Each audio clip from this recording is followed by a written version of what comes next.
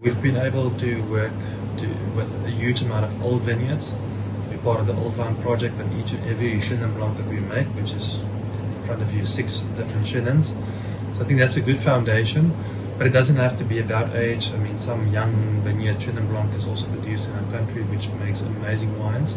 I think the heritage is one part of it. I think the mindset is the second part of it, and really for us to work with purity as a mindset in terms of not using new oak with our Chenins, in terms of showcasing the purity of the soil or the purity of the grape rather than showcasing a style. That's important.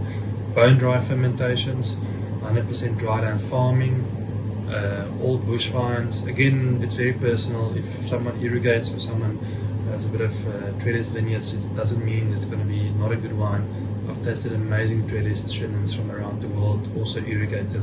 So it's again very personal for us, but to rely on purity by means of bone dry fermentations, older oak, concrete in some of these wines, especially like the Ronde Vlei and with the main Chenin, and then also relying on a lot of the phenolic part of Chenin, which is the tannin, the white, like dry white wine tannin that you get, the dryness of it.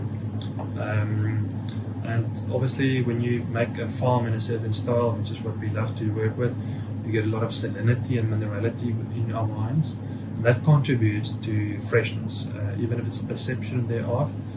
Those are the very interesting and detailed part of why we would like to work with Chenin. Many varieties do showcase minerality from the soil in a beautiful way, but you need to allow the style of winemaking to speak of the soil. Otherwise, you'll get the dominance of sugar or extraction or this or that to also dominate those type of very delicate detail that comes through. So the detail in soil and winemaking is what allows us to showcase and illustrate and respect that.